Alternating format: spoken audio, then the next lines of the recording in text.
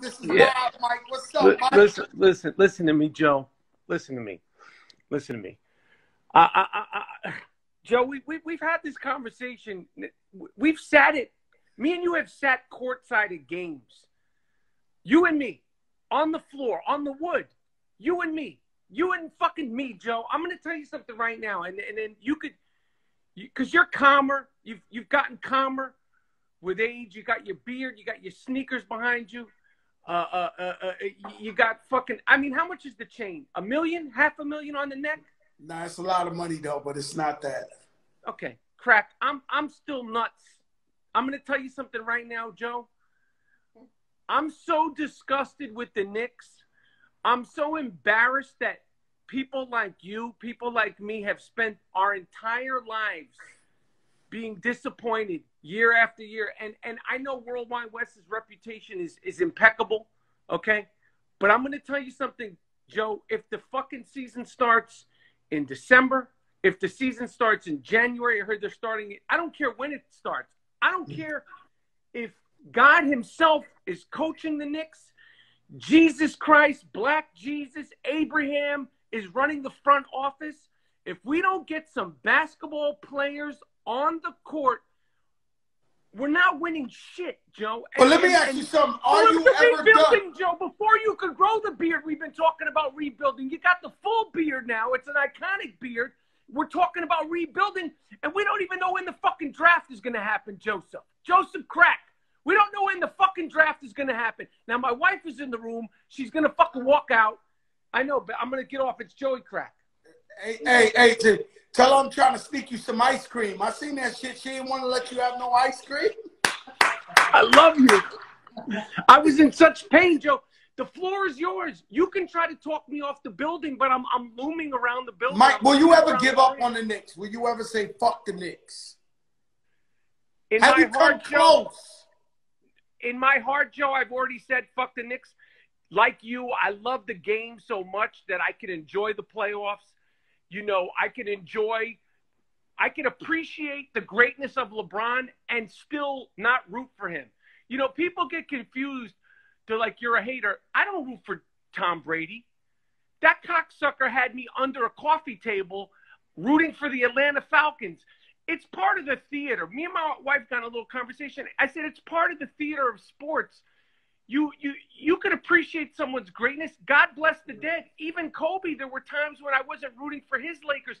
That's why we watch it, because we're crazy. Just this why some other people watch the red carpet and they worry about what Lady Gaga is wearing because they're crazy. It's life. So let me tell you, Mike, I'm minding my business. I swear to God, I'm minding my business. My phone rings. It's Worldwide West. And he says what, Joe? I do not know why this guy is checking me out. Like, where my brain is at. I don't know why. So he calls me up, Joe, what's up? You with us? You this? Of course I'm fucking stuck. I'm with you. What are you saying, Wes? Like, and he's like, you know, we're going to make the right moves. We're going to rebuild. We're going to make this a great team. Yo, Joe. And he told me something. I'm going to tell you something, Mike. There's no bullshit. We're not throwing Wes under the bus because I love Wes. A couple of people I've talked to, like me and you are friends behind the scenes, for some weird reason, they tell me that it's not Dolan. Now, I don't get it. Now or in the past? All the time. I've had people tell me, Isaiah Thomas, different people, where I talk to them, like, Wes is like, yo, it ain't Dolan. Dolan's a good guy. He just hired the wrong guys. So, I don't know. I don't know why he called me. He's a friend, but why was he fishing my mental? Why was he trying to gauge, you know what I'm saying, what the Knicks fans are saying or whatever the case may be? The next time he calls you, Joe, please get me on a three-way, and I'll tell him. And I'll tell him respectfully, Joe, we're in the most, you're from the boogie down Bronx. I'm from money-making Manhattan. No disrespect to any other city in the United States. No disrespect to any of the cities worldwide. You've been all over the world. They call him Worldwide West. They could call you Worldwide Joey Crack. New York City's the greatest city on earth. Madison Square Garden is still the Mecca, and I'll explain really quick why. The Boston Garden is gone. The LA Forum is gone. Chicago Stadium is gone. Madison Square Garden is the same building where Willis Reed came out of the tunnel, where Muhammad Ali fought 15 rounds against Joe Frazier, where Hulk Hogan fought Andre the Giant. It still has the history intact. We deserve better. Yes, we haven't been relevant. We deserve better. And World Wide West and Thibodeau, we need players, Joe. And you know, Chris Paul, he did a great job this year. You know, you talk about rebuilding. You look at what it took to win the championship. Yeah. These are teams. These are teams. You can't do this you can't just scrape something up.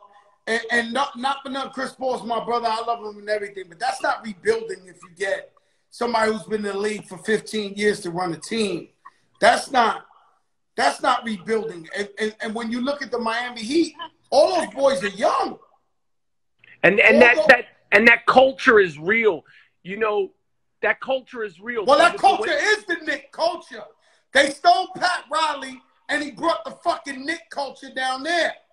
So don't think this Miami Heat got the Knick culture.